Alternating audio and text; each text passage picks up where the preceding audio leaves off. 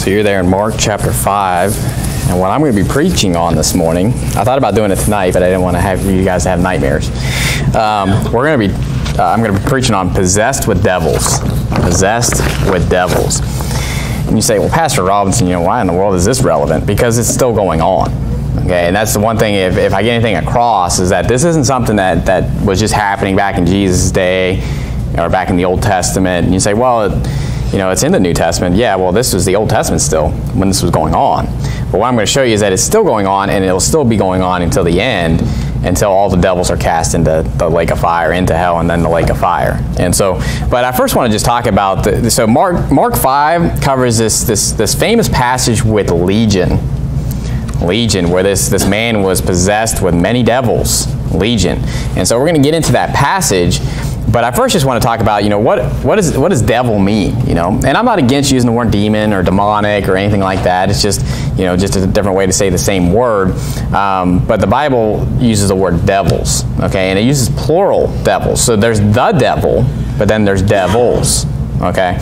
Well, I just want to kind of talk about what those words mean a little bit, like Satan and the devil, okay? I believe that when you're dealing with the word devil, you're dealing with the accuser, and Satan is like a word for an adversary, okay? If you think about, get thee behind me, Satan, he says that to Peter, okay?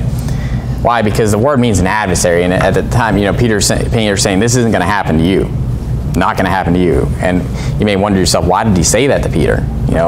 Peter wasn't Satan, right? But just as much as devil doesn't necessarily talk about the devil all the time. Sometimes you're talking about many devils.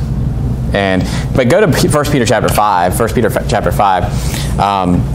you're going to see this, a lot of times it talks about the devil or being our adversary, but he's also the accuser, okay? And so 1 Peter chapter 5 verse 8, 1 Peter chapter 5 verse 8, it says, be sober, be vigilant, because your adversary, the devil, as a roaring lion, walketh about seeking whom he may devour. Notice how the devil is your adversary. And so, I'm not going to go into the etymology of all these words right now, but what we can see is the Bible defines itself as far as when it's talking about the devil, who is he? He's your adversary. Okay? Go to Revelation chapter 12. Revelation chapter 12.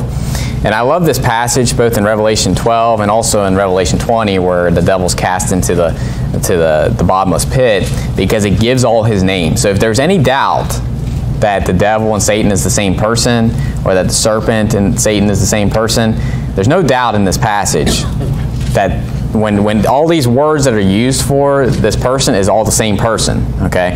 And why would you use different words? Because there's different things to describe somebody, right? An accuser gives you a little more information than an adversary, right? An adversary, obviously an accuser is an adversary, right? You would say that, but you'd use different names to, it's kind of like Jesus, Jesus is the Word of God. His name is the Word of God. His name's also Jesus, why is his name Jesus? Because he's going to save his people from their sins. Why does God have different names? Because it's describing different things about who God is, okay? So, but in Revelation chapter 12, verse 9, it says, and the great dragon was cast out. Notice this, that old serpent, so now you're going all the way back to the Garden of Eden, called the devil and Satan, which deceiveth the whole world. He was cast out into the earth, and his angels were cast out with him. Now remember that, his angels were cast out with him. We're going to see that that's important, that it's not just the devil, but there's devils, okay? But notice in verse 10 it says, and I heard a loud voice saying in heaven, now is come salvation and strength in the kingdom of our God and the power of his Christ, for the accuser of our brethren is cast down, which accused them before our God day and night. So who is the devil? He's the accuser of the brethren. He's our adversary, okay? And so when you go back to Job, when it says that Satan, came up to the Lord, and what did he do? He accused Job. That's exactly what the devil does. And you know what? That's still going on until Daniel's 70th week, where the devil's cast out of heaven. So, a lot of people have this idea that Satan's not, he was cast out of heaven at the very beginning. Not yet. Okay? That's what kickstarts the end times. The devil's cast out of heaven, and he has but a short time And then that short time is where he's trying to kill the whole earth. And then he sends the Antichrist to go after just the Christians. And so I'm not preaching on end times right now, but that's what this is talking about, right? So I just want you to see that, when we're talking about the devil, Satan, we're talking about someone that's our adversary and someone that's an accuser, but all his angels are the same with that. He's just the prince of them, the prince of the devils, right? Beelzebub, okay? And so with Judas, he was possessed by the devil. And so, he had the devil inside of him. He had Beelzebub inside of him. So he had a special office, obviously, to betray Jesus. So the devil took that into his own hands, right? But a lot of people are possessed by devils, meaning the devil and his angels, right?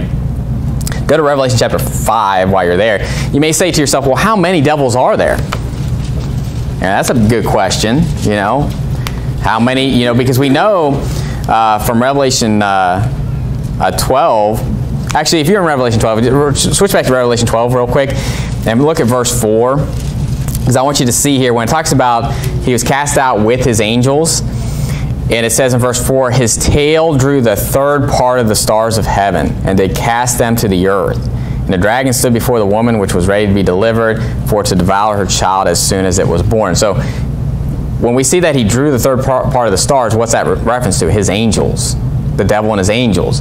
So a third part of the angels became devils. Does that make sense? They left their estate, their first estate, and they were cast down to the earth. Now, that's going to be important because I'm going to show you what the minimum amount of devils that are out in the world right now. Revelation 5 and verse 11. Revelation 5, verse 11. Now we're going to do some math, so don't get lost on me here. But, but Revelation 5, verse 11, it says, I beheld and I heard the voice of many angels round about the throne, and the beasts and the elders, and the number of them, now the number of what? The angels, the many angels, was 10,000 times 10,000 and thousands of thousands. Okay, so this is, after the devils have already become devils, okay?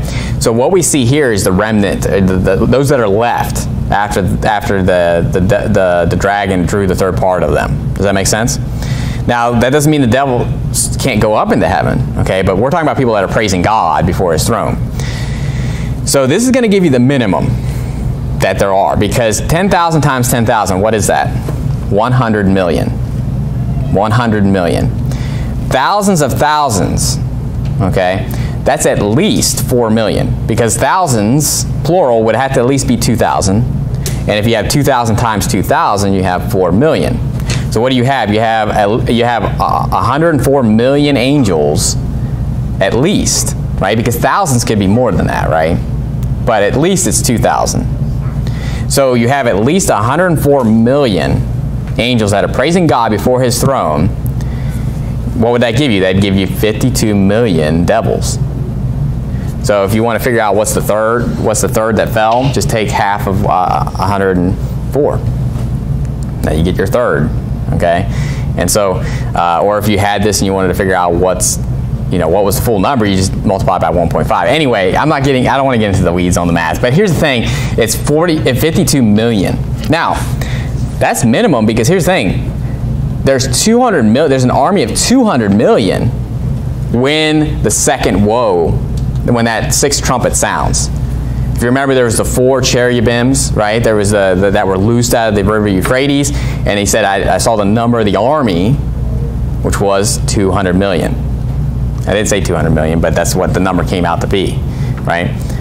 And so it's 200 million is the number there. Now, if those are all angels, because that are coming, then that shows you that the number is even higher. But this is minimum. This is minimum amount of devils, 52 million. That's a lot, okay? 52 million devils that are out in the world. And so that's a lot. It's something to think about, and they're still here. Now, in this passage in Mark chapter 5, we're dealing with this man. Now, in another passage, it talks about 2 men. And so don't let that get you off track, because just as the Bible sometimes will focus on one person, it'd be kind of like if I said, I saw Dave Gandy yesterday. I saw Brother Dave yesterday at the Soul Winning Marathon. Would I be lying to say that? But what if I said, And then someone else said, I saw Brother Dave, I saw Brother Sean, I saw Brother Eric, I saw all these, and I name up all these people. Would I be lying? No. And so that's what you see a lot of times when you look at the different Gospels, is it'll say there was this man that came out of the tombs, and in another place it say, well, there's 2 men that came out of the tombs. Well, they're not lying. It's not like he said there was only 1 man, right? It's not like he said there was 1 man, no man beside him, right? Now and then you'd have a problem, okay? You'd have a little trying to figure out what in the world I was saying there. So anyway, in this passage, we're just dealing with the 1 man. He's focusing on this 1 guy, right? Well, in verse 1 there, it says, and they came over unto the other side of the sea, into the city of the Gadarenes. And when he was come out of the ship, immediately there met him out of the tombs a man with an unclean spirit. So first of all, what we see here is that when we're dealing with devils, okay, when you're looking in the Old Testament, New Testament, all that stuff, sometimes it doesn't always say devil. Just as much as the devil's not always called the devil. He's called Satan, he's called Beelzebub, he's called Beelzebub, he's called Belial. Like, there's different names and titles or just different ways to say the same name. And so, unclean spirit, if you see the unclean spirit or familiar spirit, right? Talking about the woman that Saul met with a familiar spirit. So, unclean spirit, familiar spirit, evil spirit, those are all devils. Okay, and so if you just did a search on devils in your Bible search engine, you're not going to find all the places that they're mentioned. Okay, and so in this passage, though, he says that a man with an unclean spirit. Later on, it talks about how he cast out a devil. So we see that it's synonymous. It's just using different phrases to show you what they're talking about. Unclean meaning that it's not an angel. Okay, we're not talking about the angels that are in heaven coming down and possessing you. Okay, so it says he comes out of the tombs. Well, you should already see a problem there. What in the world is he doing in the tombs? Who had his dwelling among the tombs, and no man could bind him, no, not with chains, because that he had been often bound with fetters and chains, and the chains had been plucked asunder by him, and the fetters broken in pieces, neither could any man tame him. And always, night and day, he was in the mountains and in the tombs, crying and cutting himself with stones. But when he saw Jesus afar off, he ran and worshipped him. Notice what happens here in verse 7. It says, and cried with a loud voice and said, what have I to do with thee, Jesus, thou Son of God, the Most High God? I adjure thee by God that thou torment me not. Now, who's talking here? It's not the man. It's the devil. It's the devil. It's the unclean spirits. Actually, we'll see here too that's who's talking. And what you see a lot of times with these devils is they knew who Jesus is. And a lot of times he's telling them to keep silence, and that's a whole other sermon for another day, because he was a man of no reputation, and when they would make him known that he was the Son of God, he couldn't do he had to leave because they would throng him, or they'd try to make him a king. And so he made himself of no reputation for a reason. Okay, it's not like he didn't want people to know because he didn't want people to believe or something like that a lot of times. It was just the fact that he couldn't do many works there, and the press would encompass him. He couldn't do what he needed to do. But it says in verse 8, for he said unto him, come out of the man, thou unclean spirit. So why did this devil say, what have I to do with thee, Jesus, thou Son of the Most High God? I adjure thee by God that thou torment me not. Why did he say that? Because Jesus had come out of him. Notice what Jesus says to this unclean spirit. And he asked him, what is thy name? And he answered, saying, my name is Legion, for we are many. Now that's creepy. Now, the term legion is a thing that you would use for armies, right? You think of specifically think of Roman legions, okay? And I looked up what they would say a legion was. It's around 5,000, okay? But we can use the Bible here. Look at verse 13, because he told these devils to go into the devils besought Jesus that they would go into swine. And in verse 13 we see how many there were, because in verse 13 it says, and forthwith Jesus gave them leave, and the unclean spirits went out and entered into the swine, and the herd ran violently down a steep place into the sea. They were about 2,000. and were choked in the sea. Now think about that. Now we know the devils can possess more than one devil can be in one being. That means there's at least 2,000 of them that was in this man. 2,000. So when you think of Mary Magdalene that had 7 devils, she had nothing on this guy, okay? Because he had around 2,000 devils inside him. Legion is what they named themselves. And when I watched that, I don't know if you watched that Demon Possessed film that Steadfast put out. It's fantastic. Don't watch it at night. But there was this one woman. They were showing this one woman that was possessed, and obviously the people that were trying to treat this woman were thinking she just had like mental issues. They weren't thinking devils, okay? Because they're like talking to her and saying you're not evil, you're not all this stuff. But this one woman, when she would go into this state of being possessed, she would call herself Enigma. She gave herself a name, like that. They give themselves names. So these devils gave themselves a title, Legion. And Jesus knew that they would give themselves titles. Because he says, "What's your name?" And they said, "My name is Legion, for we are many." And this woman that had Enigma said, when there's this video of, she's like, they're holding her, they have her strapped down, okay, and to the bed or whatever, and she's like staring at this guy. And I mean, I'm laughing because Taylor was telling me how she couldn't sleep or had nightmares, because it's really creepy, okay? This woman was like looking at this guy with this blank stare that you can only describe as being like a devil looking at you, right? And reprobates have this look about them too. And actually the psychopath, those that are in psychopathy talk about this stare, or this look that psychopaths have. Psychopaths and lunatics are different. I think they can both be possessed, okay? But this woman that called herself Enigma, she was like staring at this because she kept saying, "I'm going to kill this body. I'm going to kill this body. I'm going to kill this body." Sound familiar? Doesn't that look exactly what was happening with this man? We'll see. We're going to see another place where the same thing, but basically cutting themselves. They're always mutilating themselves because the devils hate you and want to kill you. Okay, they want to destroy your body. We'll see that in a lot of cases. This is the case where they're like tearing up your body and your body's getting torn up and all this stuff, right? And so this Enigma, she looks at this guy and says, "We shall always be. We shall always be," and just kept repeating that to this guy. "We shall always be." And you just think about these devils and how evil, how wicked they are, and the devil himself. I think they truly think that they're going to try to last forever. They're going to overthrow God, and they're going to win this battle. And we saw in Revelation 12 that they don't win the battle. Okay, Michael and his archangels and the devil and his angels are cast out of heaven and thrown down to the earth. But we also see too that we're going to get to that too, as far as when's that going to happen? I want to talk about that. But we see different things. What are the aspects or the signs of people being possessed? Okay.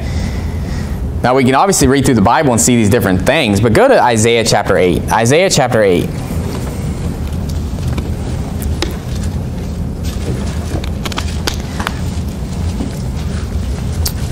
Isaiah chapter 8 and verse 19. I've been out soul winning where I thought people were possessed. Probably were. I have a story about my younger brother talking to a guy that was probably clearly possessed. And many of you probably have run into people that you're just like, that guy was probably possessed, or that woman was probably possessed. But go to verse 19. So Isaiah 8 verse 19. Isaiah 8 verse 19, it says, "And when they shall say unto you, seek unto them that have familiar spirits." Remember, what is that? They're devils. "And unto wizards that peep and that mutter, should not people seek unto their God, for the living to the dead?" So what does the Bible talk about? People that have familiar spirits, what do? They peep and they mutter. Go to Isaiah 29. Isaiah 29 and verse 4. Isaiah 29 and verse 4. Isaiah 29 verse 4.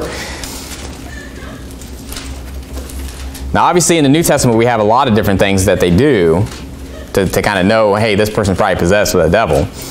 But in the Old Testament we see some other things too. That they peep and they mutter. Notice in verse 4 of Isaiah 29, and thou shalt be brought down and shalt speak out of the ground, and thy speech shall be low out of the dust, and thy voice shall be as one that hath a familiar spirit out of the ground, and thy speech shall whisper out of the dust. So what do these people do? They whisper, they meep, or they peep and they mutter. You know what this makes me think of? The Pentecostal movement. The Pentecostal movement that say they speak in tongues. And when they say that, they're not talking about where they speak a language that people can understand. And they speak in many tongues or whatever. No, they're talking about some made-up demonic language. Okay? Now, some people in this movement are just making it up. And they'll tell you, when I was in this movement, when I was in the Pentecostal Holy Roller movement, you just got to fake it.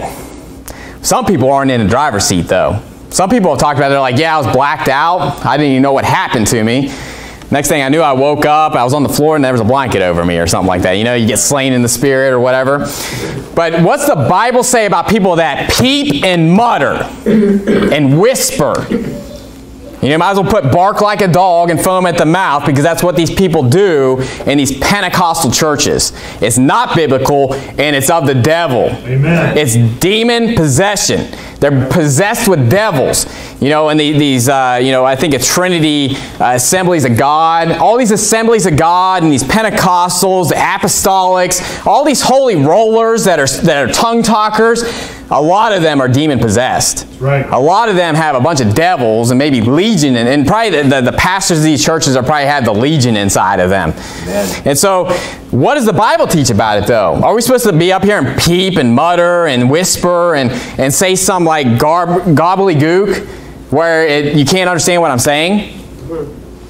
The Bible says you use words that are easy to be understood. Right. And if you speak in an unknown tongue, like the Bible says in 1 Corinthians 14, that's talking about a different language.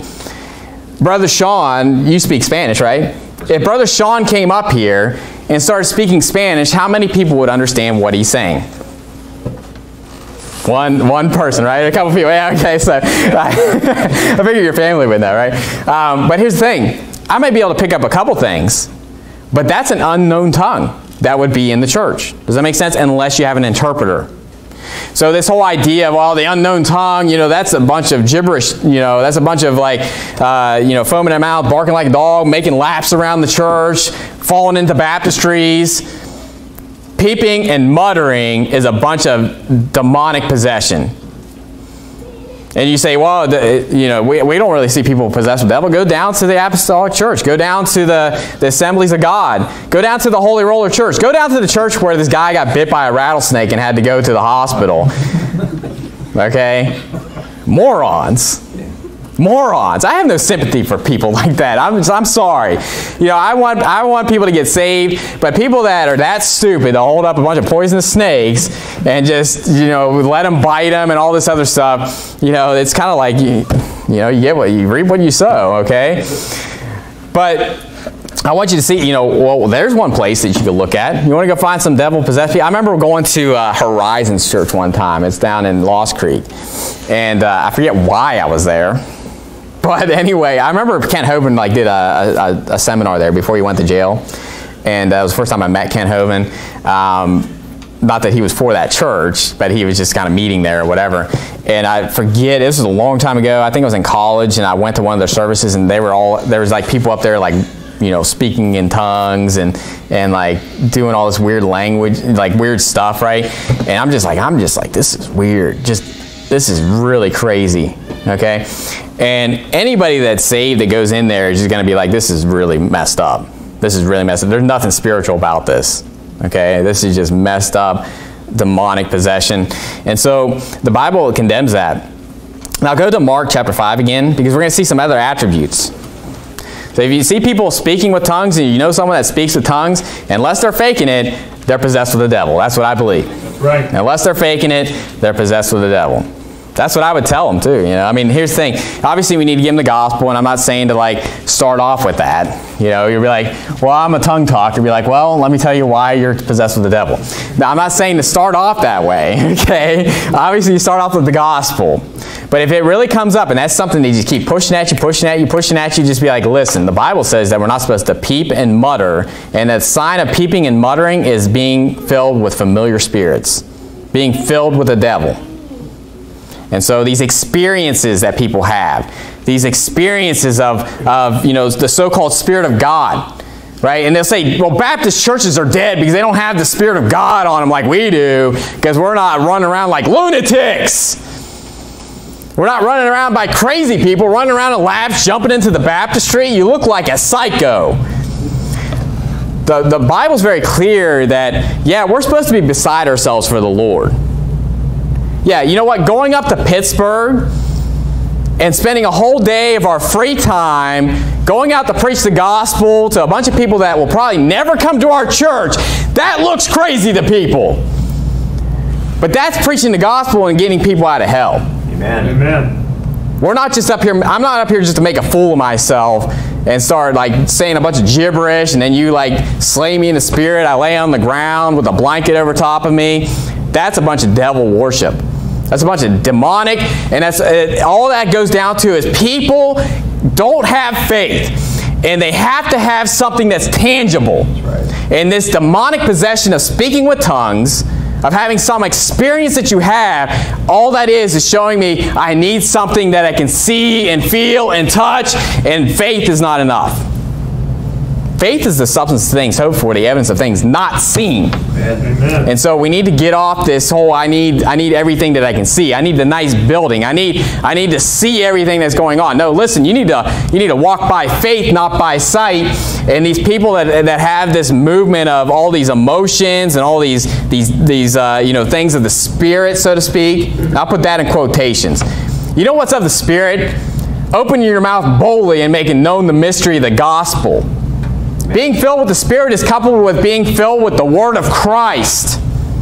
And you know what? If you're quoting me the Bible, hey, you're filled with the Spirit. You know what? If you're preaching the gospel and you're giving people the gospel, faith comes by hearing by the Word of God. You're preaching them the gospel, giving them the Word of God. Hey, you have the Holy Ghost inside of you. You're filled with the power of the Holy Ghost. But this whole idea of just like, I got the Holy Ghost over me right now and I can't move, and it's a bunch of garbage. It's a bunch of demonic possession. They're possessed with devils. And I'm not afraid to say it. Some people say, well, then maybe they're just, crazy or something like that. Listen, do you think the devil doesn't want to be, he wants to make Christianity look stupid? Like that guy that got bit by a snake. People are looking at me like, I don't want to be a Christian. I saw comments where people say, no religion for me. It makes Christianity look stupid because they actually think that that's what the Bible teaches. It's like the flat earth stupidity. It's like the tongue-talking stupidity. It's a bunch of vain janglings, a bunch of false doctrines that people ascribe to the Bible because there's a bunch of people that claim to be Christians that say they want that's a part of that. That's right. So I'll call it out for what it is. It's devil possession. But Mark chapter 5 verse 3, notice the attributes of this man, the maniac of Gadara, I guess is what people call him. That's not in the Bible, but that's what people call this guy, right? That's like the theologian term, right? Or something like that. We're going to get into eschatology and the exegesis of the maniac of Gadara. Anyway, so Mark chapter 5 and verse 3, it says, who had his dwelling among the tombs. So you ever see people that are really into like being in graveyards? I mean, who here wants to go to a graveyard and just hang out? Listen, I don't like being in a graveyard because it reminds me of people that have gone, that have passed away, right? And, that loved ones that have passed away. I'm not afraid of a graveyard, okay? It's not like I'm afraid to go in there like these people are going to come out like the living dead or something like that. Listen, The Walking Dead is a farce, okay? The zombie apocalypse, Sam Gipp. Is it Sam Gipp or Bill Grady? I can't remember. Those two are so crazy. They merge together. I mean, talk about oneness. I mean, Bill Grady, Sam Gipp, Keith Gomez. I mean, that's oneness right there.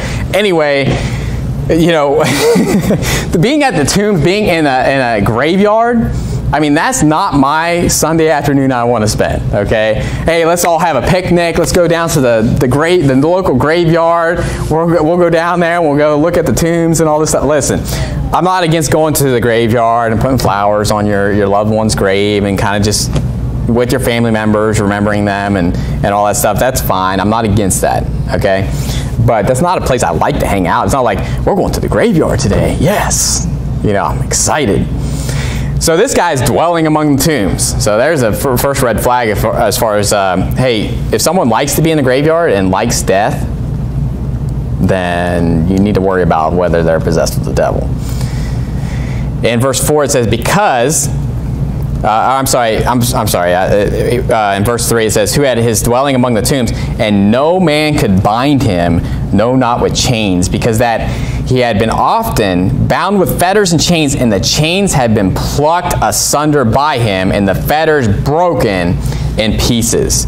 Neither could any man tame him. So what do we see also? We see supernatural strength.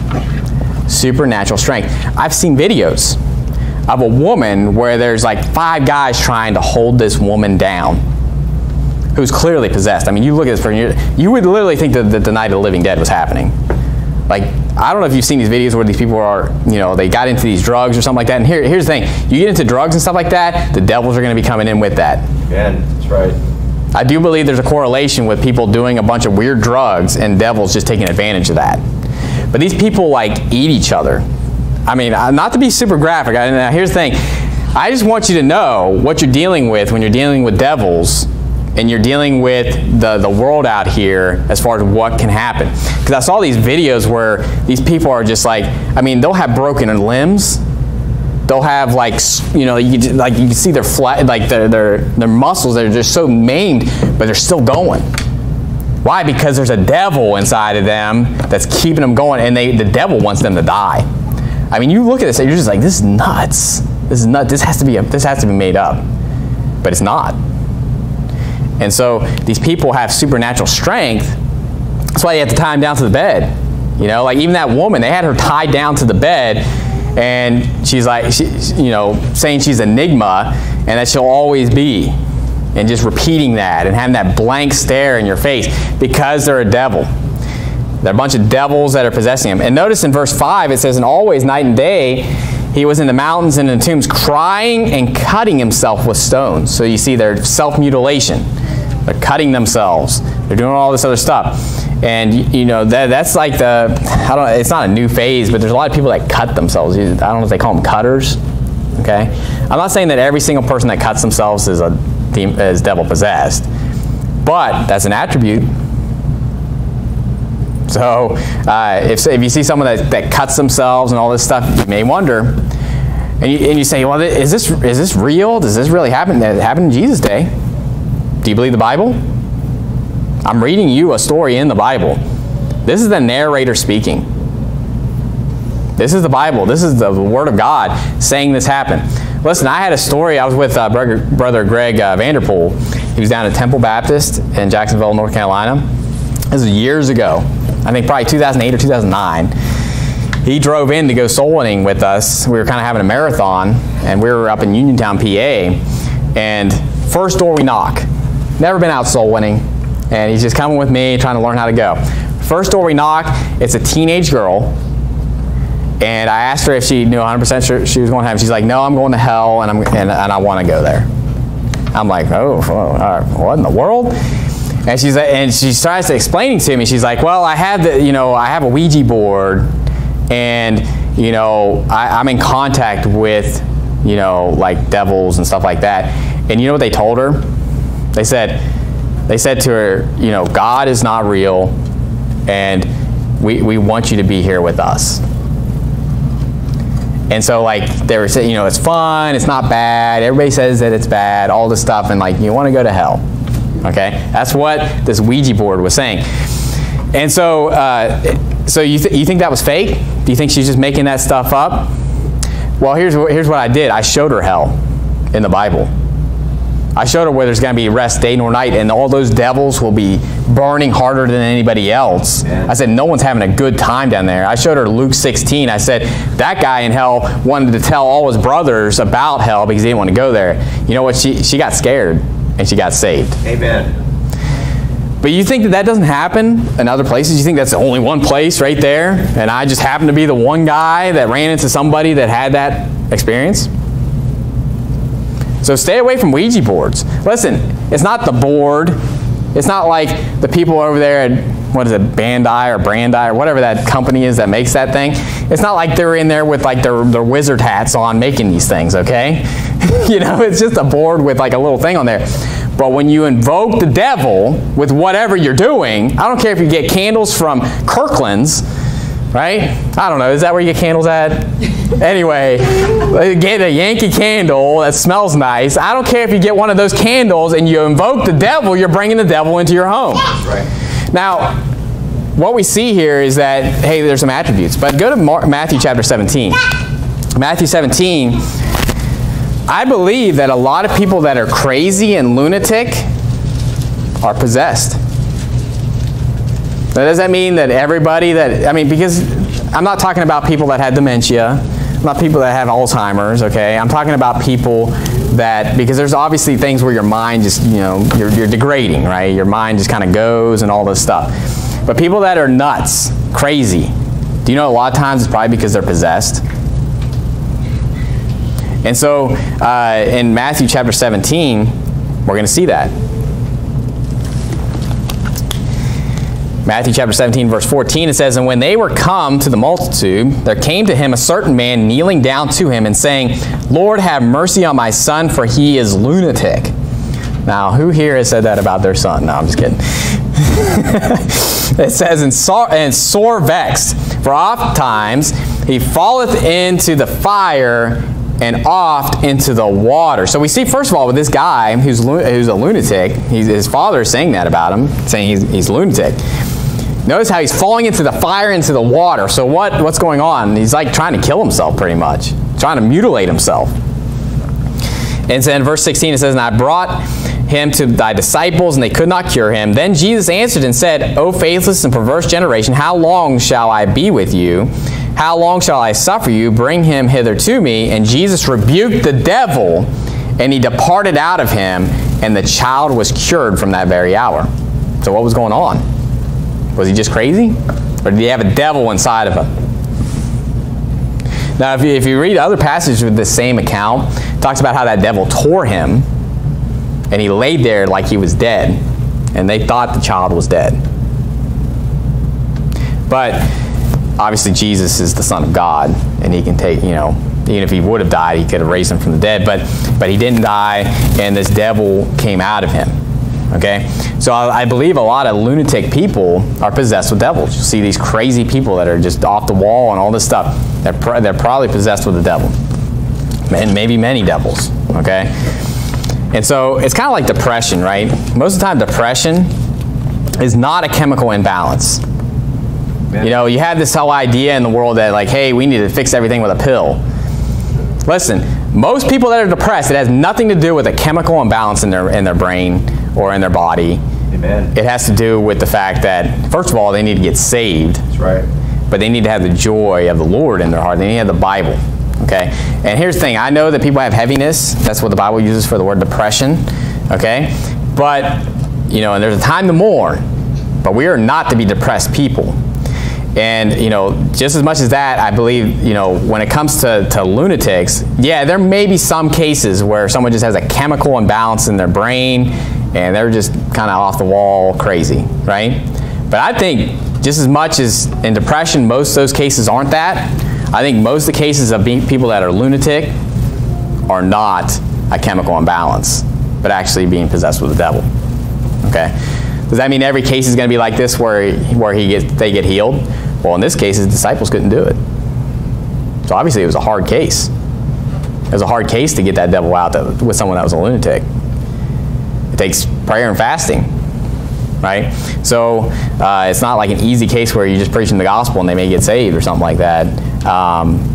But, you know, just something to think about there. Now, what about the devils? Are they still around today? That's what I wanted to get to, because we're seeing all this in the Bible, and you say, well, you know, that's crazy, you know, but that was back in Jesus' day. You know, he rose again from the dead, all the devils are gone. That's what people think. Well, I'm going to show you a place where people try to say that, okay? We'll go to 2 Peter chapter 2. But then I'm going to show you places in the Bible where after the resurrection, there's devils, there's unclean spirits, even all the way till you get the Antichrist, the false prophet, and all that, okay? And so just as much as the devil's still around and walking about seeking whom he may devour, those devils are there with them that are doing the same thing. So in 2 Peter chapter 2 and verse 4, it says, "For if God spared not the angels that sinned, but cast them down to hell, and delivered them into chains of darkness to be reserved into judgment." And it goes on, it's talking about, you know, also the flooding of the earth and all that stuff. This is where people say, well, in this passage it says they're cast down to hell and they were delivered into chains of darkness. So they say, well, that's past tense. Well, what you have to understand is that a lot of times in the Bible, especially when you're dealing with future stuff, it can either be in past, present, or future tense. I'm going to show you some passages on that to prove that to you. But in Matthew chapter 8, dealing with the same story. Now, remember what I was saying in Matthew 8, in verse 28, go to Matthew 8, verse 28.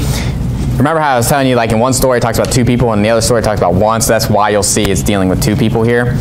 But in Matthew 8, verse 28, it says, "And when he was come to the other side into the country of the Gergesenes, there met him two possessed with devils, coming out of the tombs, exceeding fear, so that no man might pass by that way. And behold, they cried out, saying, What have we to do with thee, Jesus, thou Son of God? Notice this, art thou come hither to torment us before the time?"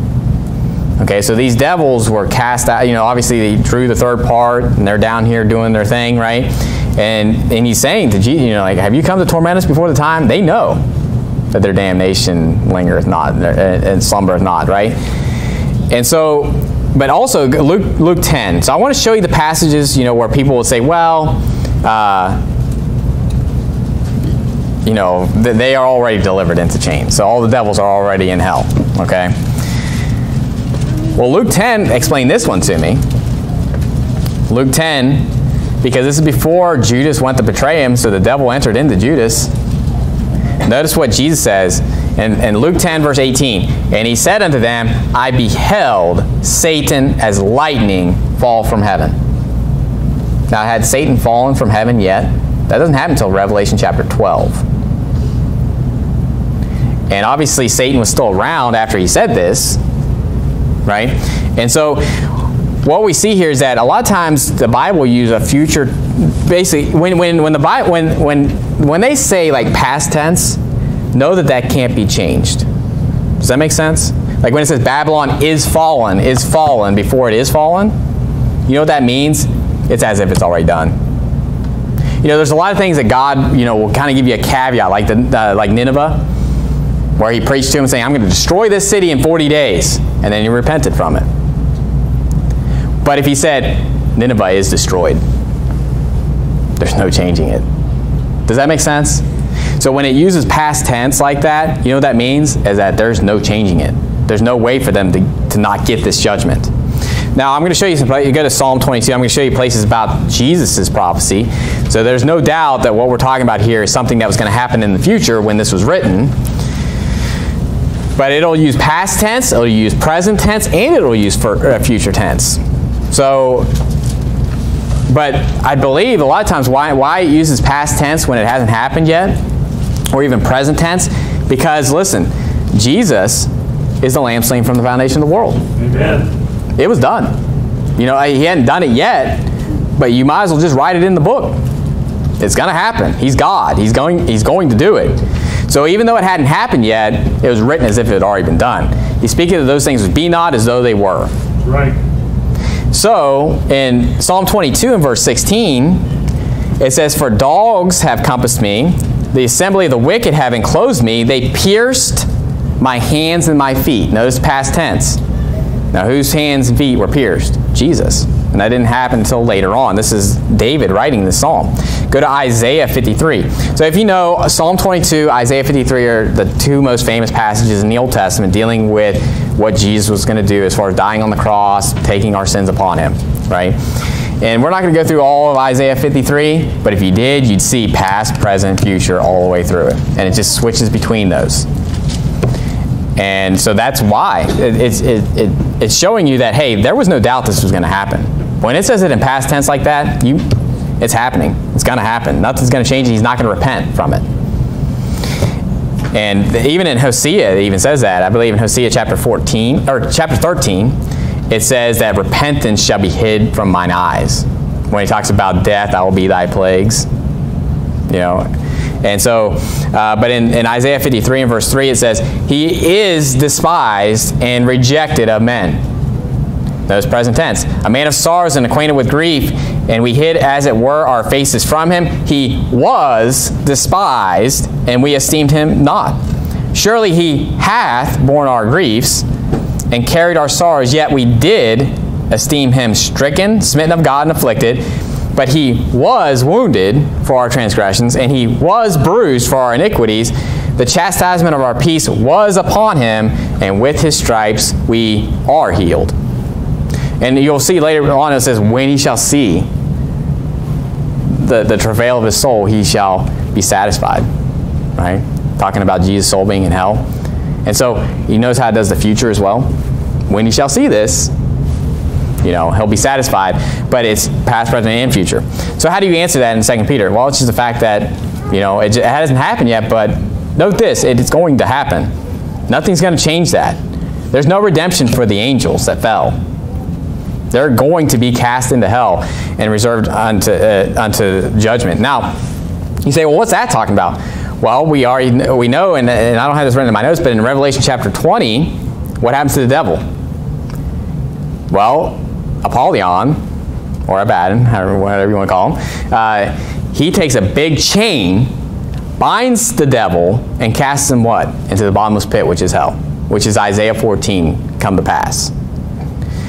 So what's happening at the same time? All the angels are being bound with chains, being reserved unto judgment. Because what's going to happen to the devil and his angels? So when the devil gets chained up and put into hell, guess what? His angels are being chained up and put into hell. When the devil gets cast into the lake of fire, guess what? His angels are being cast into the lake of fire. Amen. That's what's going on there. Now, I'm going to show you passages proving that there's devils and stuff like after the resurrection. Okay, go to Acts chapter 5. Acts chapter 5. Acts chapter 5, verse 16. So I'm going to show you these passages, and then I'm going to show you how you deal with it. Right? What can we do? You know, are we helpless to people that are possessed with devils? And well, no, we're not.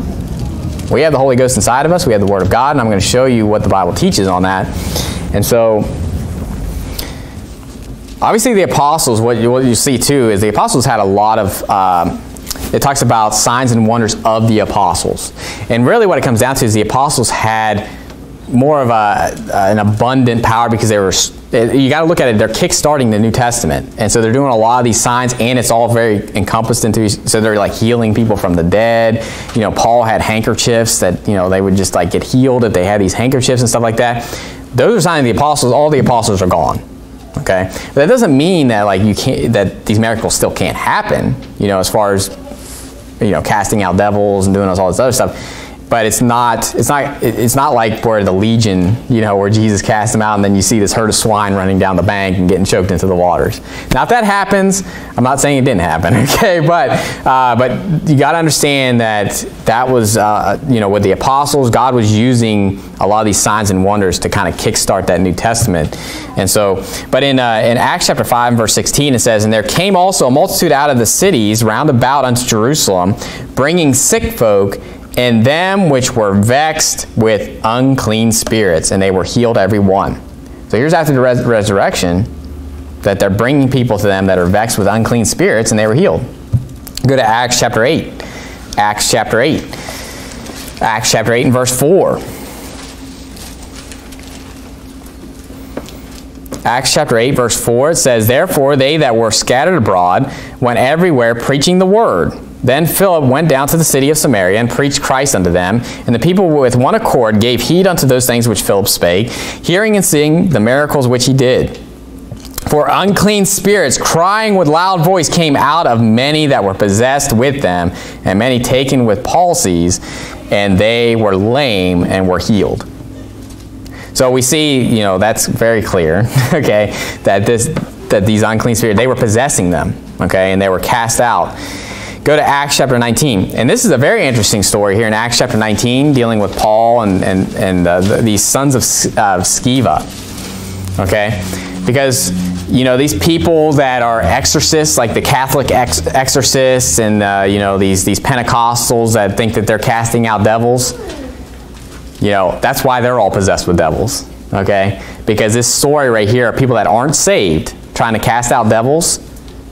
I'll show you how dangerous this is, okay? Now, as saved people, we have the power of God on us to where we can cast out devils. We're not worried about being possessed with devils. I'll get to that in a minute. So for those that are worried about this, be like, oh man, that's scary stuff. Listen, if you have the Holy Ghost inside and you're saved, there's nothing, you don't have to worry about being possessed with the devil, okay?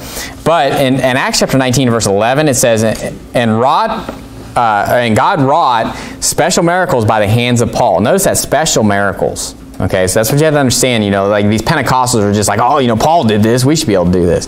He was an apostle, and God did some special things with him, okay?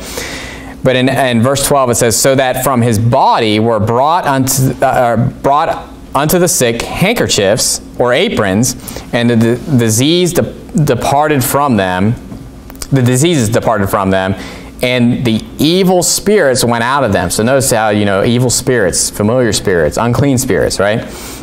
Notice in verse 13, then certain of the vagabond Jews, exorcists, took upon them to call over them which had evil spirits the name of the Lord Jesus, saying, we adjure you by Jesus whom Paul preacheth. So what's going on here, first of all, before we see the end of the story? We have a bunch of vagabond Jews, people that aren't saved.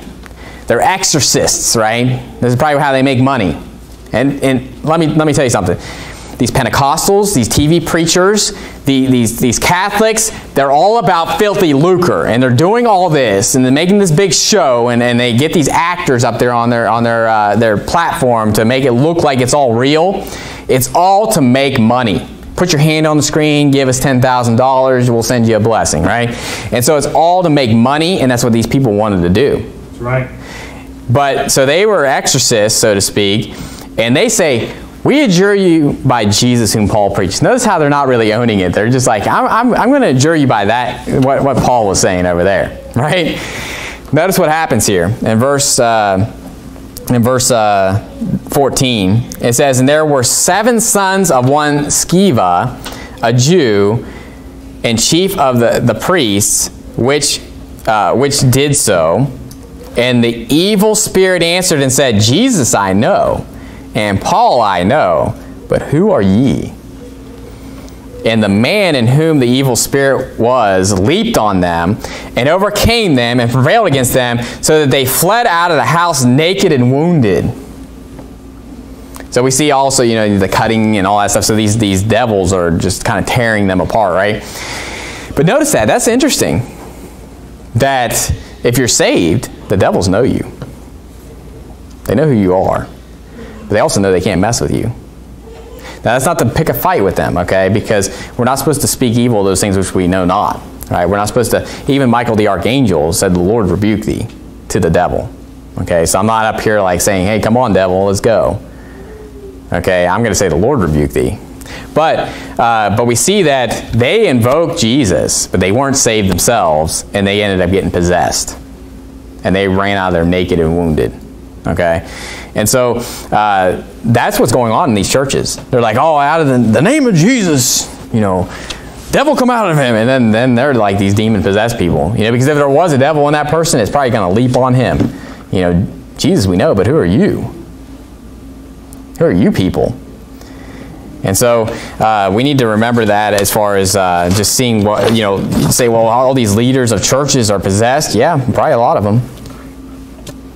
Especially the reprobate ones, right? But But go to 1 Timothy chapter 4. 1 Timothy chapter 4. 1 Timothy chapter 4. 1 Timothy chapter 4 and verse 1 there. It says, "Now the Spirit speaketh expressly that in the latter times some shall depart from the faith, giving heed to seducing spirits and doctrines of devils." So there's seducing spirits that are still out there. And you think about we wrestle not against flesh and blood, but against spiritual wickedness in high places. I mean, you think about there's devils that are still in the higher ups that are trying to run things, right? Revelation 16. This is the last thing I'll show you as far as just examples, but I just want to show you that this goes all the way to the end. So Revelation 16. Revelation 16 down there in verse 13. Revelation 16 verse 13, it says, "And I saw 3 unclean spirits like frogs come out of the mouth of the dragon, and out of the mouth of the beast, and out of the mouth of the false prophet, for they are the spirits of devils, working miracles, which go forth unto the kings of the earth and of all the whole world, to gather them to the battle of that great day of God Almighty." So tell me again that the devils aren't roaming around the world, because it's going on to the very end, to the battle of Armageddon. Revelation 18 verse 2, you don't have to turn there, but Revelation 18 verse 2, it says, "And he cried mightily with a strong voice, saying, Babylon the great is fallen, and has become the habitation of devils." Okay, so even after Babylon falls, devils are inhabiting that place. Okay, and so that's why I believe they're going to be cast into hell just the same time the devil is, and then you're going to have a 1,000-year reign where the devil and his angels are nowhere to be found, but then the devil's going to be loosed. And I'm not positive, I'm not 100% sure whether the devils will be loosed too with them. You know, it doesn't say that. It doesn't say it, so I'm not going to say like dogmatically. But either way, they're going to all be cast to the lake of fire after that. So, but what can we do about this, right?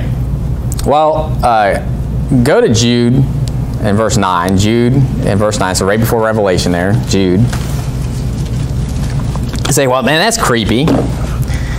You know, you say, well, man, I'm going to have trouble sleeping tonight thinking about the Legion and the Enigma and all these different, you know, like things that are going on in the world, and these tongue talkers that are all filled with a bunch of evil spirits. Listen, we're not to fear those type of things. But go to verse 9 there. It says, "Yet Michael the archangel, when contending with the devil, he disputed about the body of Moses, durst not bring against him a railing accusation, but said, The Lord rebuke thee." So we need to remember that, hey, you know, the devil obviously is more powerful than us. You know, we're made a little lower than the angels. Now, that's not always going to be the case, right? Because, you know, we're going to be in our resurrected state. We're going to be judging angels, right? But for right now, we're lower than them when it comes to power and all that. So we're invoking God. We're invoking Christ when it comes to these issues, okay? If there's someone who's possessed with the devil, I'm invoking Jesus. I want Jesus to take care of this problem. I'm not saying in the power of me as a Christian, you know. I'm going to take this devil on, okay? And so Michael the archangel invokes God. He's the archangel that's fighting this battle, and he's invoking God. Go to Zechariah chapter 3. Zechariah chapter 3. This is interesting too. Also shows the Trinity here. But Zechariah 3 and verse 1, it says, "And he showed me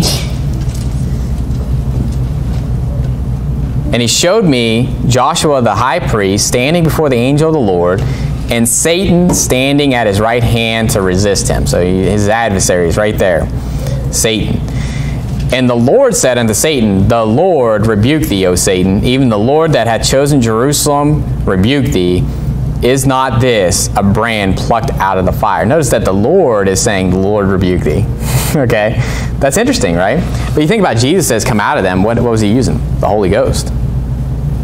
You know, the Lord rebuke. You know, the Lord is saying, "The Lord rebuke thee." You know, and so you can see the Trinity in there and how he's invoking the Holy Ghost. You know, and it's talking about. They said it was the devil. They said he casted out devils by what? Beelzebub. But who did he really cast them out by? The Holy Ghost. Because they said that he had a devil, and that's why they had the the unpardonable sin, or the unforgivable sin, as you'd call it, right? And so we need to remember, we need to invoke God. Now, in just a practical manner, like what do you do? If you ran up to somebody and they were possessed with it, you just kind of tell this guy's off, you just tell this guy's probably possessed, right? It's just all the signs you see. He's peeping, he's muttering, he's doing all these different things, his eyes are rolling back into his head. Well, first of all, ladies, just get away from that person. Men, if you want to try, then what I would suggest to you is using the Word of God. Notice in Matthew chapter 8 and verse 16. Matthew chapter 8, verse 16.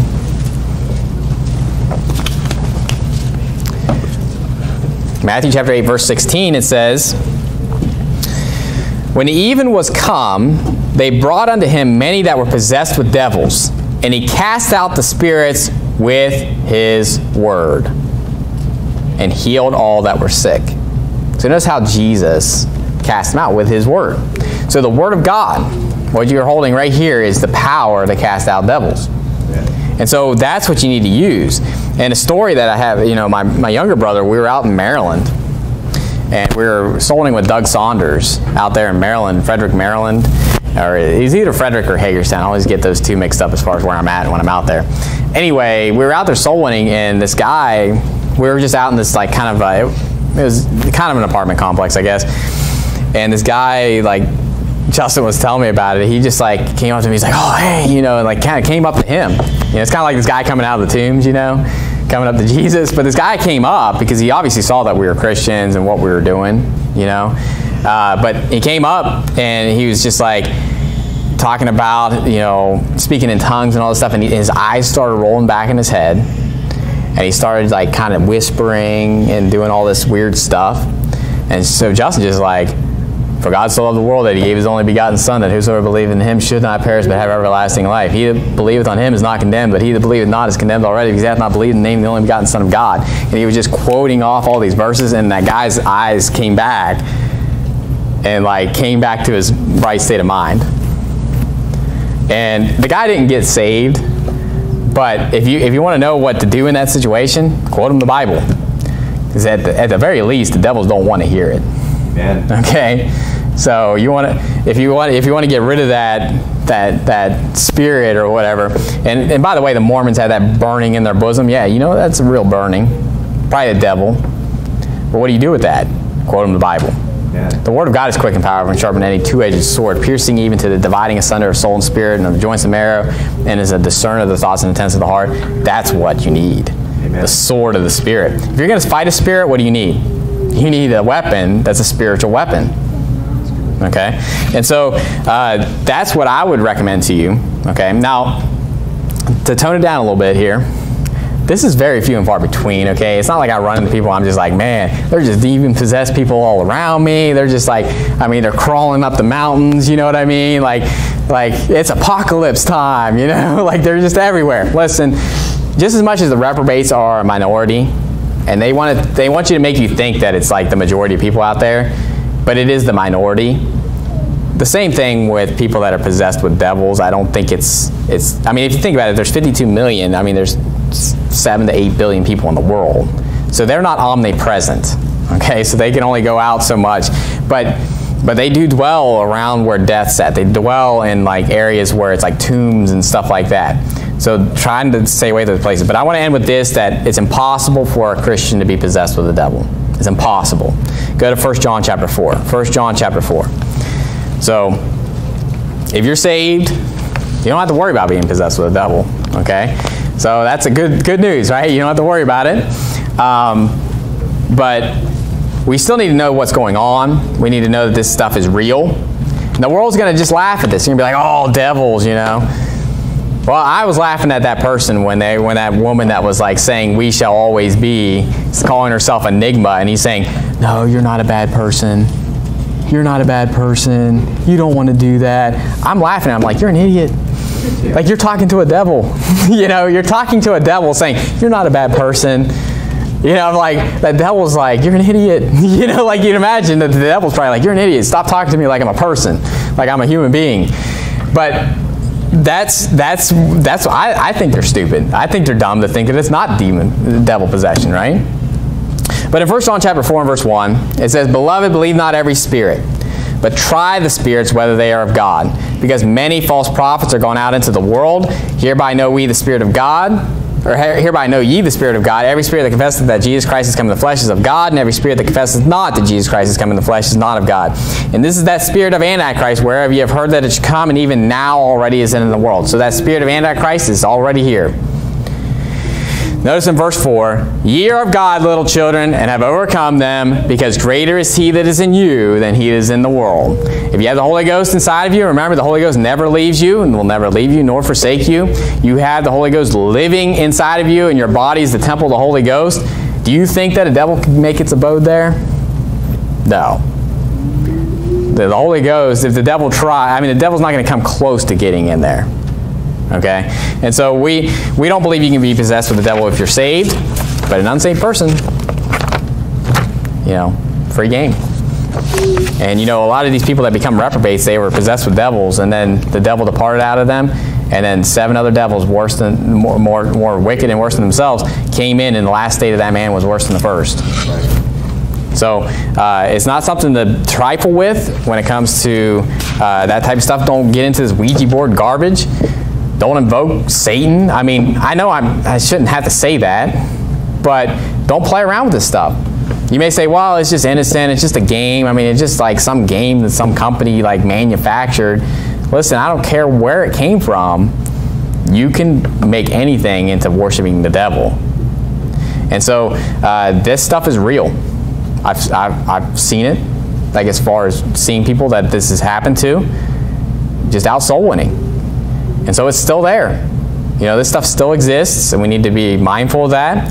Don't be afraid of it, but you need to be cautious of it and cognizant of it. And the fact that, hey, if that happens, what do? Give them the Bible. And you can even tell a person, listen, you're possessed with the devil. The Lord rebuked that devil out of you, and here's some verses to go with that. Okay, what a lot of people say is the Lord rebuked thee, and then they don't say any verses. I mean, obviously that is in the Bible, right? That is the Word of God. When you say the Lord rebuked thee, that's in the Bible. But just immerse that person in the Word of God. Just immerse them to where that devil just can't stand it anymore. They'll run away if the devil doesn't come out, right? And so anyway, that's what the Bible teaches about devil possession. I could go on for days about it because it's everywhere in the New Testament. Okay, but let's end with a word of prayer. Dear Heavenly Father, Lord, we thank you for this morning. I pray that you'd be with us as we go out soul winning, but also with the fellowship. And Lord, just pray that you would bless the time that we have together. And we pray that you would be glorified in everything that we do. In Jesus Christ's name, amen.